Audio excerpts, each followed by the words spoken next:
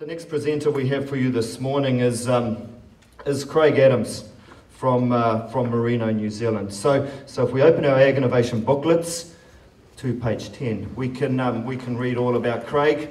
It's got a biography about him there. So I'm not going to tell you about that, but what some of you may realise, but possibly most of you won't, is that Craig is also a country music singer of some note in New Zealand. So we did think about filling the space this morning with a song or two, but he hasn't got his guitar, and he said most musicians don't start before midday and without any alcohol in the system. But look, Craig is currently touring his second and latest album. It's called the Yesterday's Today Tour. Porirua on the 21st, Gisborne on the 27th, Hawke's Bay on the 28th. That follows on from his debut album, Country High. So Craig's got a cool day job, possibly even cooler night job. But we're going to hear about his day job today, and if you like the sound of that, then maybe you can catch his album or him on tour. So now I'd like to invite Craig Adams up onto the stage to talk about Merino, New Zealand.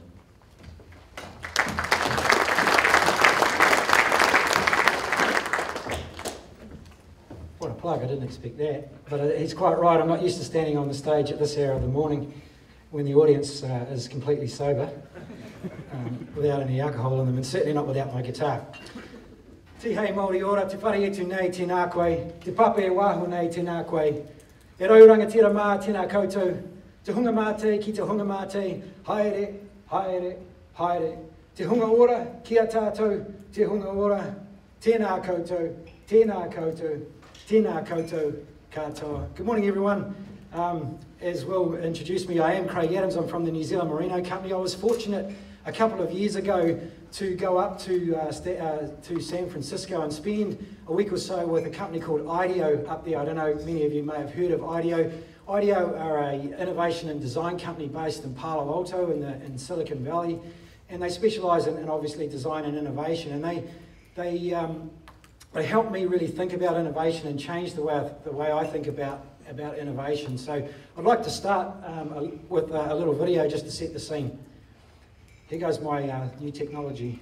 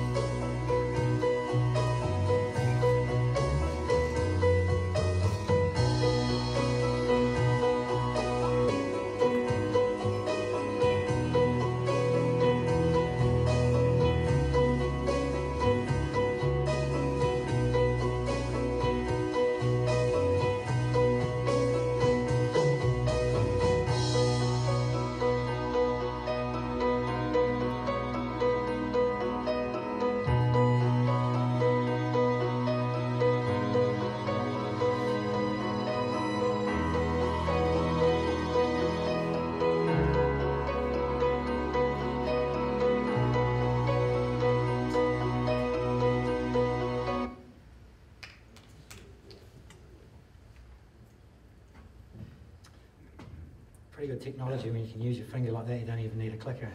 Innovation changes. It was really cool listening to Dan's presentation just before me. It's great because it segues quite nicely into what I want to talk about. There's a lot of synergies and things in there, and it was great to see him talking about Alpine Origin Merino, a joint venture that the New Zealand Merino Company has with Silverfern Farms, selling differentiated meat into markets around the world like the USA. So to begin with, my brief today is to talk about the New Zealand Merino Company and the New Zealand Merino Company story. So to start with, I'd like to paint a picture, if you like, and my picture is of the wool industry back in the 1950s, if you like. Back in the 1950s, World War II's been gone now for 5 or 6 years. The population growth around the world is increasing quite significantly. US economy's booming. Many of the economies around the world are booming. It's looking like a great place to live and a great place to thrive and a great place to breed. Which Dan just talked about. He was one of those baby boomers that was coming along through that 1950s. At that stage, population growth was expected to double between 1950, or around about double between 1950 and 1970. There was a wool boom on. Prices for wool hit all-time record highs in the 1950s, and things look pretty good. There was an attraction towards more fashion. As we got forward into the 1950s and more social advertising and things coming through with TV and that, there was an opportunity around fashion. And we were excused for believing, look, no worries, we're going to be rich, particularly in the wool industry. And I'll give you an example. One of our high country stations in the South Island, an iconic station, was bought in the early 1950s. Now, just after they bought that property, they went out and did a straggle muster around this big high country station, and they rounded up all those sheep. And the story goes that they saw those sheep, and from that straggle muster they sold the wool, and the wool check paid the mortgage on the high country station after they sold that wool in the early 1950s during the wool boom of that was involved in the Korean War. So I guess I'm painting the picture that at that stage things look pretty rosy, and I guess there's some synergies around some of the other industries that we see in New Zealand. I guess the obvious one is the dairy industry at the moment.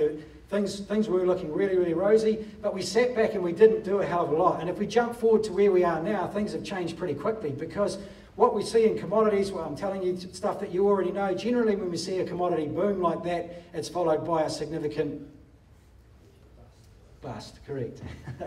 Absolutely, followed by a significant bust. So if we skip forward to kind of where we are now, I borrowed these numbers off Beef and Lamb actually, but 3,490, just to put some perspective around it, the number of sheep per day lost to the New Zealand wool industry since 1990. Pretty sobering, and if you click on to the next slide, that refers to around about 18.5 tonnes of wool a day lost to the industry since 1990. So if we're thinking about where we were in 1950, things were looking pretty rosy, to where we are now. You know that we've got some issues. In fact, I'll make the observation, it's not a criticism, it's an observation, but the wool industry's pretty much on its knees. Many of the farmers in the room will know that at times recently it's cost more to shear the sheep than the value of the wool that's been sold in the marketplace.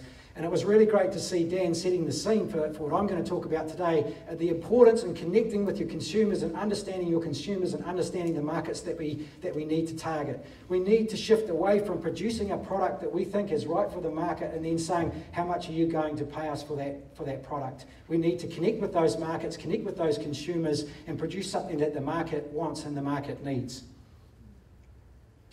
What we're saying, and I don't think it's just the wool industry here, I think that we can talk about the New Zealand primary sector, and I'll talk a lot about collaboration today in what we're doing with the New Zealand Merino Company. It's not what we're selling it, but it's how we're selling it. And we think there's an opportunity and revenue lost there that we need to be taking a hold of.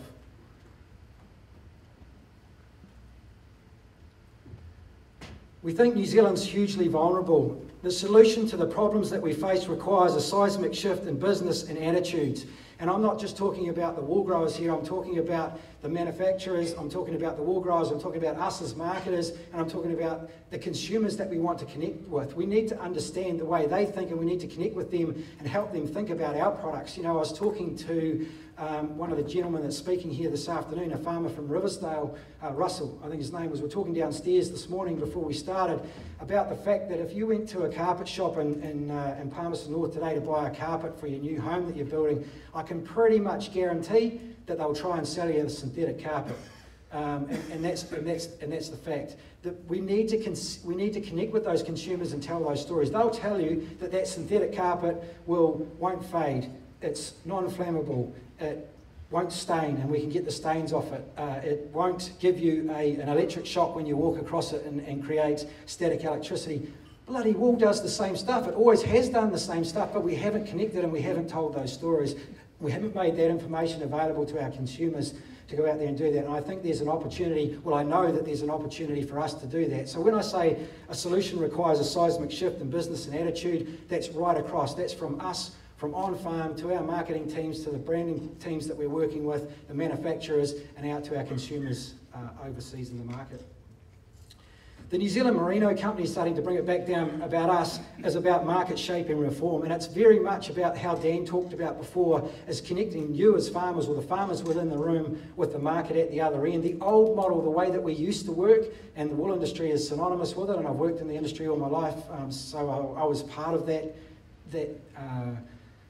conspiracy, if you like, was to keep farmers as far away from the market as possible. It was about having our brands and our market over here and our farmers over here. Our model is very much about aligning that and bringing that together, connecting you with the brand, connecting you with the market, and you understanding that market and understanding that brand, and vice versa, those brands and that market understanding your business on farm and the difficulties that you face and the challenge points that we meet throughout the way. But together, again, connecting with the consumers and finding empathy from our consumers and how we can target those consumers going forward.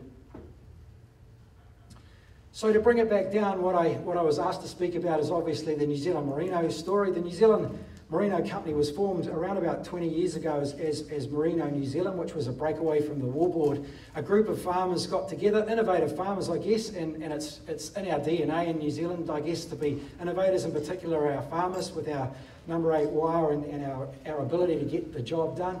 These farmers got together and said, we want to differentiate merino wool away from just wool per se in New Zealand. We want to do something different with our product. To do that, they needed to get a movement going. They needed to get a group of people going in the same direction and thinking the same way. And I guess that's kind of where we're at here in New Zealand at the moment, with this changing attitude towards how we approach selling our products in the marketplace.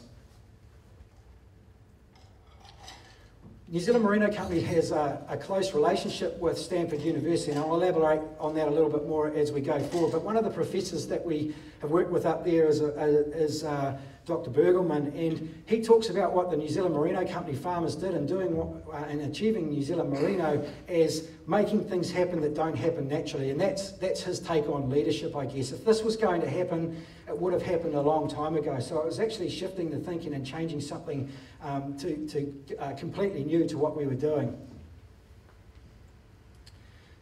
So that was about shifting from that traditional commodity market of price taking to a much more market shaping environment. And to do that, it takes a lot more sophistication, a higher level of sophistication and technology and experience, and it's a lot more difficult to do. So it was taking not only the growers and shifting the growers' thinking from that price-taking mentality to a more market-shaping mentality, but it was going out and finding those partners and finding opportunities out in the marketplace to achieve that goal. It's much more complex, it's much more sophisticated, and it takes a lot more resource to do that. So where we were back in, say, 15 years ago when the New Zealand Merino Company was formed, pretty much all of the fine wool, so all of the merino wool in New Zealand was sold at auction, much like crossbred wool is today. I was an auctioneer, and that's the way we transacted our wool. You as farmers would send your wool into the wool store, we'd give you the wool test results, talk a little bit about what we thought the market was going to do, give you some valuations, and then sell it in the auction, and we'd lose all track of that completely. It was also said that New Zealand merino wool couldn't be used or processed on its own. It had to be blended with Australian wool or South African wool because it wasn't good enough. The attributes weren't good enough for it to be processed on its own. What an absolute load of rubbish. And we were sold that for a long period of time. Now you've got brands such as Icebreaker, Smart Wool, Designer Textiles that have got 100% New Zealand merino garments out there in the marketplace that are really performing well.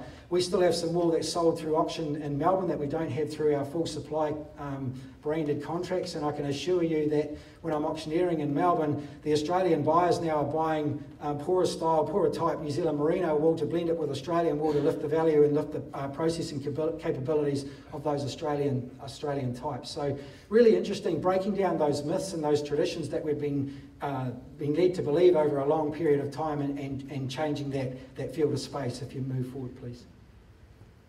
To where we are now, 15 years later, the likes of this shot here shows a pair of Icebreaker socks now. So Icebreaker's been running in conjunction with the New Zealand Merino Company for about 15 years. It started off as half a dozen bales of wool on the back of a trailer out of the Mackenzie country, an idea, an innovative idea by a few people. It's now in excess of 1,000 tonnes of wool of year going into Icebreaker and marketed to markets all around the world. The relationship is with the growers that are growing that wool and with Icebreaker directly. Jeremy Moon and Rob Fife now have a direct relationship with the growers that are supplying the wool for those contracts. They've been involved in those contracts for 15 years. They've been supplying those contracts through the highs and the lows.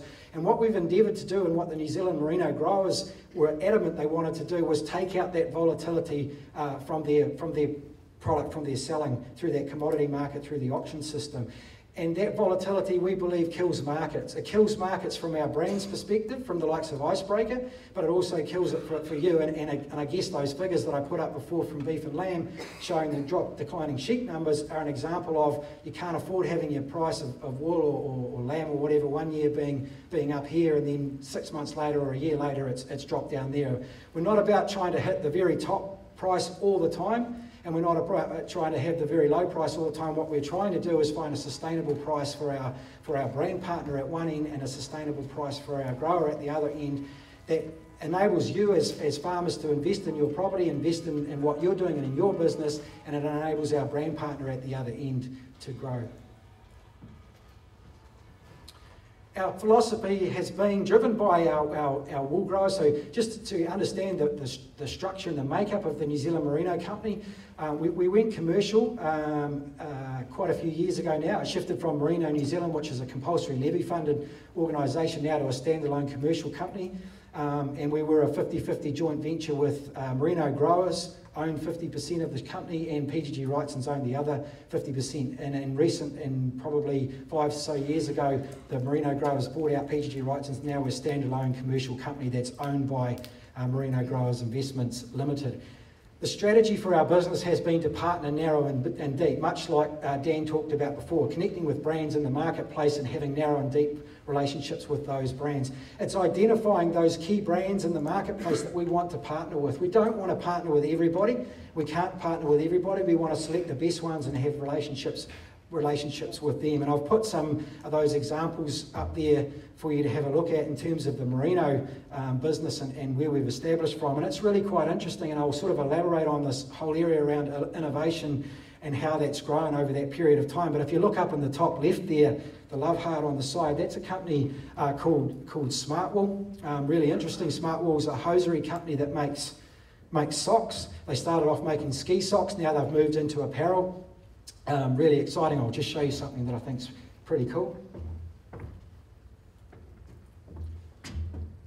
I don't know why I picked this up, but I think it's a lot more interesting than a pair of socks, but they're now into apparel. This is a sports bra that Smartwool have made to show you the type of innovation that have come from just making socks. And I'll talk about some of the attribute work and things that we work on with them to help them sell their products in the marketplace, which is really exciting. And then you've got your traditional markets that we first established, which was around that woven fabrics for Italian suiting that was synonymous with New Zealand merino wools and Australian merino wools back in the day. The likes of Raider there that we see underneath Smartwool, the second one down on your left-hand side. And incidentally, just in the last 48 hours, we've signed a new 5-year supply contract with Raider going forward for our fine wool growers down in the South Island. That takes 15.5, 16.5, 17.5 and 18.5 micron in that really top end, supplying the Italian weaving market through to Raider. That relationship's developed over a long period of time. So really exciting. And then obviously on the right hand side, on the other side, Icebreaker, key iconic Kiwi brand now that's developed in conjunction with the New Zealand Merino Company. As the New Zealand Merino Company's grown, Icebreaker's grown as well, and Icebreaker probably doesn't need a lot of talk. I see a lot of Icebreaker garments around the room here, which is really exciting. Key other brands like Loro Piana down the bottom there. Loro Piana is a high fashion European brand that's just been sold to Louis Vuitton for something like $4 billion, I think it was. So talking really big money. But the interesting thing about the likes of Loro Piana is that PG Loro Piana, the owner of the company, has been down here to New Zealand and visited with the farmers on farm many times. That's how important, to Dan's point, the relationship of the supply with the wool growers here in New Zealand is to their markets that they're trying to connect with and their consumers that they're connecting with and selling overseas. I can't emphasise that enough, how important it is and how it's a key part of the way we do business is connecting you as farmers with those markets out the other end and having a relationship with those markets. So what we're actually trying to do is shift away from that commodity transaction to a much more experienced transaction. How can we connect with those consumers that are buying those garments, that are paying 5,000 euros for that Italian suit, or paying $200 for that icebreaker top when they could buy the same sort of synthetic type top made out of oil for a third of the price? Why are those consumers prepared to pay that money, and how can we leverage that money and leverage that funding back to you as growers on farm? And that's much more through experience, marketing and connection with our consumers than the old way of taking your wool to the auction and putting the hammer down and then wondering where it's going.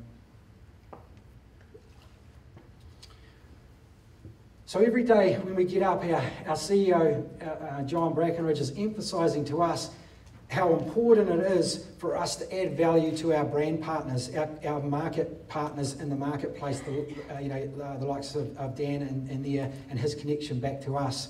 And that's through sales, reputation and margin. Again, it reflects back directly to you on farm, because without you, and if it's not sustainable for the farmers on farm, then our brand partners in the market don't have a business. But likewise, if they don't have the supply coming out of New Zealand and it's not sustainable here in New Zealand, their business doesn't work as well. So the more value we can create for our connected brand partners in the marketplace, the more products they can sell, at the higher price they can sell, the more we can get our merino products in front of people and connecting with consumers, the more value we can generate back to you on farm. We can't ask for more money for you as farmers without providing value to those products and adding value to those products for our brand partners.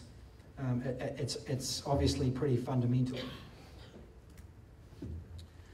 So key to that is aligning the value chain. If you look at the wool industry, but you look at the meat industry and a lot of others, the value chain is important. We can't cut people out of that value chain. We need to have them in that value chain. The current model for say crossbred wool, or the model that was for merino wool 15 odd years ago, was very fractured.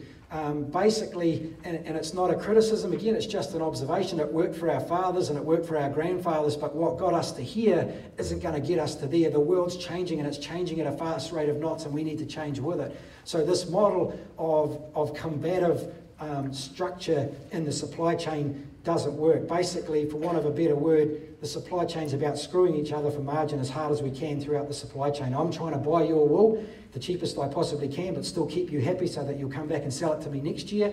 I'm trying to sell it on to the top maker here. He's trying to screw me as hard as he can for the price of the wool, and so on and so forth, out to the other end. And basically, in all fairness, it's the grower, it's the farmer, it's the producer where the buck stops. It's the producer, I'm not telling you something that you don't know, but it's the producer that gets hit the hardest in that supply chain. So the key thing for us was aligning the value chain in the merino business. For example, and I've got this up here to show you an example of, say, the icebreaker supply chain. The key thing that I want to point out is at the two ends of the value chain there, you've got, and I'm not talking about the manufacturer either, I'm not talking about selling to a top maker or a processor, I'm talking about the link with the brand, the link with the consumer at retail, and the other pole of power at the other end is the farmer. And I've deliberately put the farmer at this end because, again, as I say, it's got to be sustainable at both ends, but the key to this, if it's not sustainable for the farmer, the whole model doesn't work. There needs to be transparency throughout the supply chain. We need to be able to sell our story into a brand, connect with a brand, understand their consumers, work with them to get empathy for their consumers and to who they're targeting to sell to. We need to understand that. We need to bring that back through the supply chain and prepare the product from the farmer's point of view to hit those markets and target those markets and get the best value for the produce that you're producing on farm. Now, once we establish that relationship with the brand at the other end, that's only the first step. Then it's to get back through that supply chain, because the mentality through the supply chain has been that trading mentality over 200 years. So it is difficult, but it can be done. And Icebreaker is an example of that, and Smart Wool's an example of that, and Laura Piana is an example of that. The efficiencies then come because all the way through those supply chain, there are points where there are collisions, if you like, there are tough points around pricing. But if we can establish a sustainable price with our brand partner at the far end, it's sustainable with our farmer at this end, and then work through that supply chain so that everybody's having a share in that, everybody's business is making some money, everybody can invest in that, they understand the philosophy behind what we're trying to achieve, then we will achieve it. But we have to have transparency through that supply chain, and we have to have buy-in through that supply chain, and it can be done. What then it does then is opens up the opportunity then to start getting some production efficiencies throughout the supply chain. If the top maker knows the product that he's producing and the market that he's producing it for, there's opportunities around production efficiencies for him, which is cost savings for him, which has been a perfect example in the likes of Icebreaker. On farm, for the likes of Icebreaker, when we first started off, we were preparing all the merino wool that was being grown, was being prepared as though it was going to the semi-worsted system for the Italian weavers to produce a garment like those Loro Piana suits that I talked about before. Now, to do that, it takes double skirting, you've got to take the backs out, the necks out, and basically you're left with about 35% of the fleece that's capable of going into those suiting markets. That's just the nature of preparation that's required for those Italian weavers. It's very, very, very tight specifications. We used to prepare all the merino wool that was going to auction in that sense, because that's all we knew. And then we gave opportunity for others to put those back together in their parcels that they were delivering later on and make a margin on those. And we lost out on that. You lost out on that as farmers. As we started working with brands like Icebreaker and understood the circular knitting process, that it was completely different to the weaving process that the Italian weavers were doing, I travelled up to China, our teams travelled up to China, we worked with the top makers. They were saying to us, the stuff you're delivering us is too even. We've got too many even fibres. We actually need a variation in length. So what can you do to help us with it? We were able then to go back onto the farms, engage with the shearing contractors and the teams that were going in the shed and with the farmers, and then start customising the deliveries that were coming off farm. So on those fleeces that were going to Icebreaker, we leave the backs and the necks and the pieces on. We just take off those sweaty tips around the outside of the fleece and maybe the bird's nest out of the top of the shoulder, and the rest of the fleece is customised and delivered to Icebreaker. What that does is give us a better product out the other end, so the top maker's happier because he's got a more variation in length that's required. The farmer, instead of getting 35 or 40% of the fleece going into his contract, is now getting 75, 85, 95% of that fleece going into the contract, and we're getting win-win situation. Also an opportunity to drop a shed hand in the shed in terms of numbers, so there's a cost saving and things as well. So it's an opportunity for that supply chain to work together and find efficiencies throughout that supply chain. When we put this Icebreaker supply chain together, we gathered together as a group in China, and it was the first time that the supply chain had been sat down in the room together and opened up their books and worked through this ever, and that was only sort of about 10 years ago. So it is quite revolutionary and it is quite changing, but the opportunity's there, and if we get it right, the value is in. Now the likes of Icebreaker contracts are rolling out the 3-year contracts, and as 1 year drops off, another year rolls on, so farmers can then go to their bank manager or make investments based on those contract prices for their wool. They can also then start breeding and working around productivity gains and basically growing as much wool as they possibly can for that contract, rather than worrying about the fluctuations and the very volatility in the commodity market.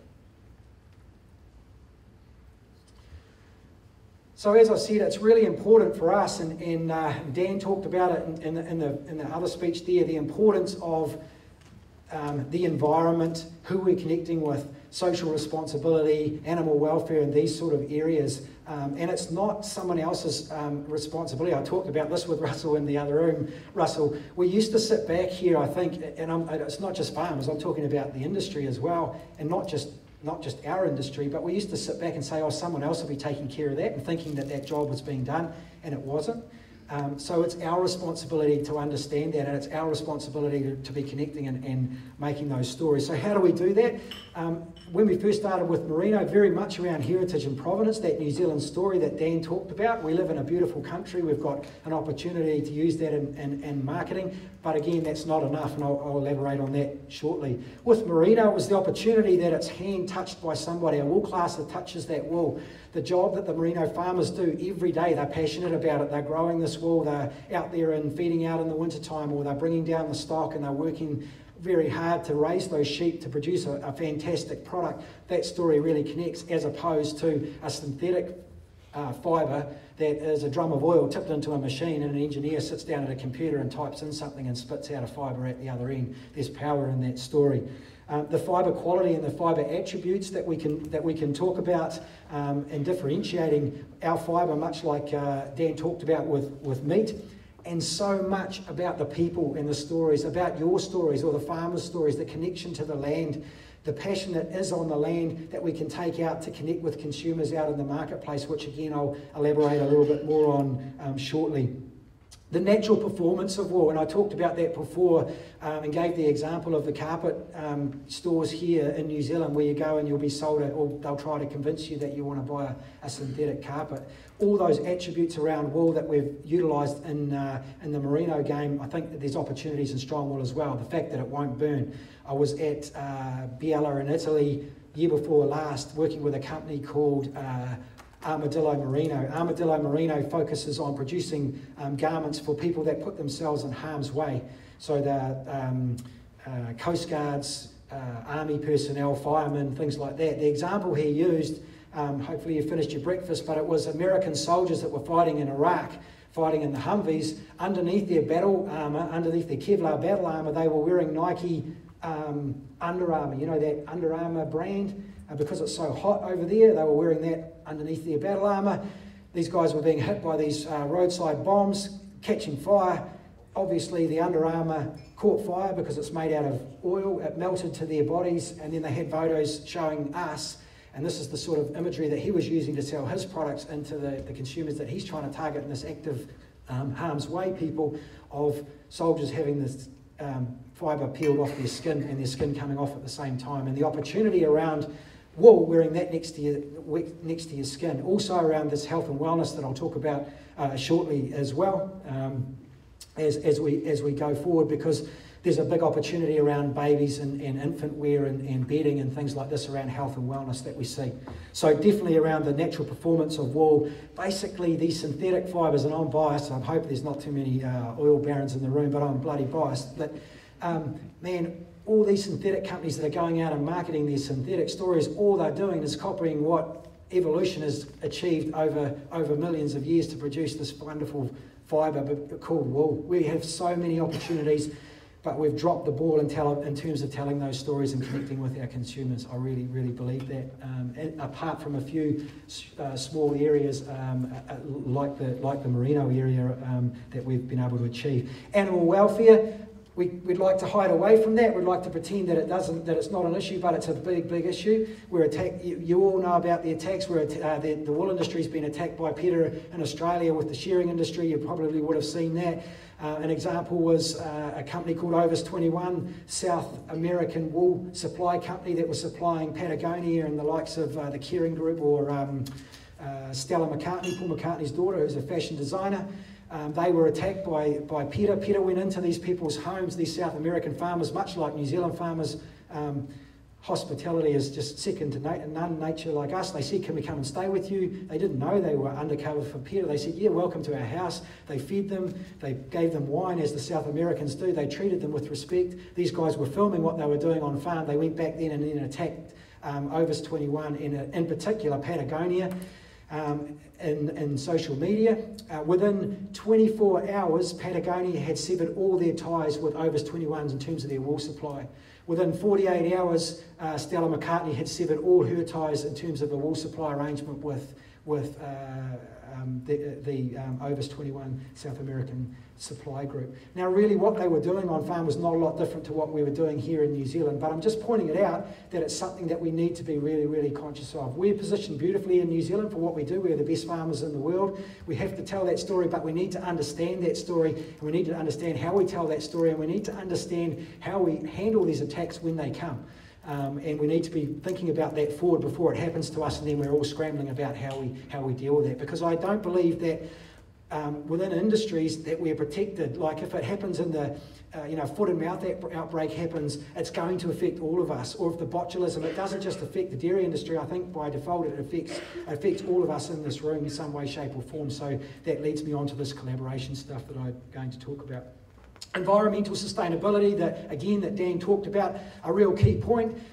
We were addressed by a guy called Simon Arnold, who is a world leader on nation branding. He talked about New Zealand's position as a leader in the environmental sustainability, not just sustainability these days as a catch cry, but actually rejuvenation. The world wants to see not just leaving it the way we found it, but actually rejuvenating and making it into a better place. Particularly those millennials that he talked about, those people that were born after the year 2000. My children, for example, Molly's 12, Isaac's 10, and we've got twins that are 8.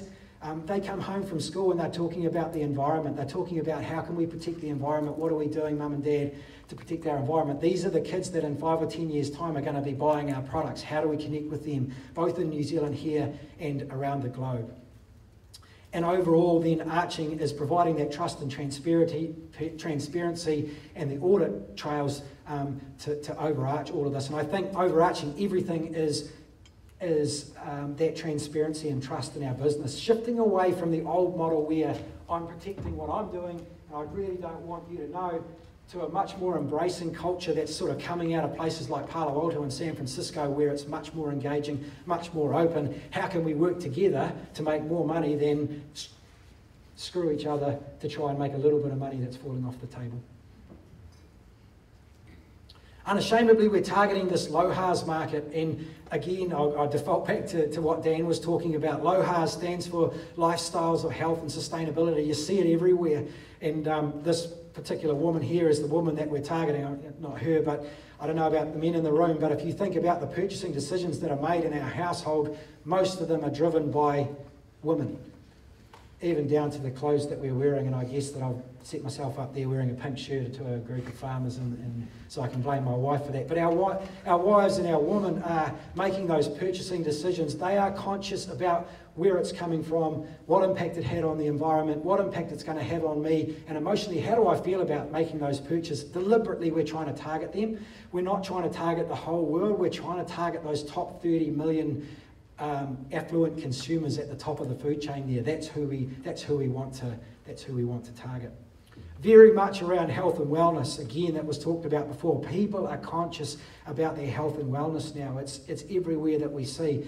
And we need to understand that space. You know, it was really interesting looking at that. 51% of millennials now will pay more for something that's sustainable. They care about their environment. You know, 8.9% of the population, of the world's population in 2020 will be over, I think it's 65 years of age. How do we connect with those people? How is social media going to be important to our businesses as we go forward? The example that the Stanford guys gave to us last week was businesses like Kodak, for example. 10 years ago or 15 years ago, Kodak were at the top of their game. You bought a Kodak camera, it was the best camera you could buy, you know. This young upstart came into them and said, I've got this idea for digital cameras. They said, bugger off, we don't want to know about it, we're at the top of the game. Within 15 years, Kodak, they're gone. They've been swallowed up. Digital media has just swallowed them up. The music industry that I'm involved in now, people don't want to pay for their music. It's streaming live. We can't sell records anymore. The game's changed. The media on TV that we see at the moment, Sky TV and what's happening there, people don't go and sit down and watch TV programs like they used to. We've got Netflix. We can watch whatever we want, when we want to watch it. Our kids are streaming stuff live in. You can watch live All Black games. You can watch whatever you want, when you want to watch it. The TV space has gone. So in terms of advertising, what does that mean? What does that mean for us as producers here in New Zealand? My technology is breaking down.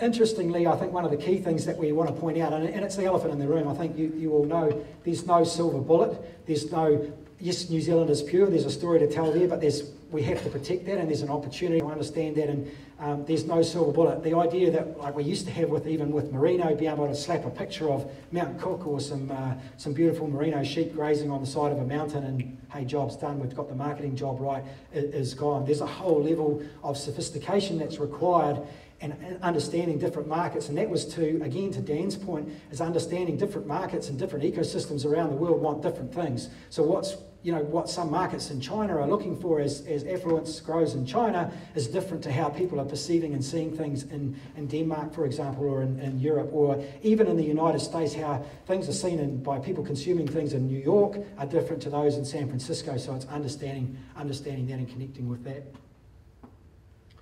So at NZM, we've really gone about building a sophisticated team. As Dan taught, we want to bring on new young people all the time that are not just have an agricultural degree, but may have anthropology or a degree in fine arts and things like that, and understanding that when we're connecting with those consumers, we need a broad base for our education. Our sophisticated value approach includes obviously a marketing team, second to none, communication specialists, design and creative that are creating the design and creative work for our brand partners, an environmental scientist that's on our team that's involved with different organisations around the world, production science, a PhD qualified geneticist that's working on that production science work for our producing sheep for our brand partners. The list goes on and on. All I'm saying is that the idea that we can say we want to move up value chains, we want to be connected in the market, we want to be doing all these things, the likes that Dan's talking about and that I'm talking about, it requires a big level of sophistication to do that and a level of investment. There's an opportunity around market segmentation like we've seen in the fine wool industry,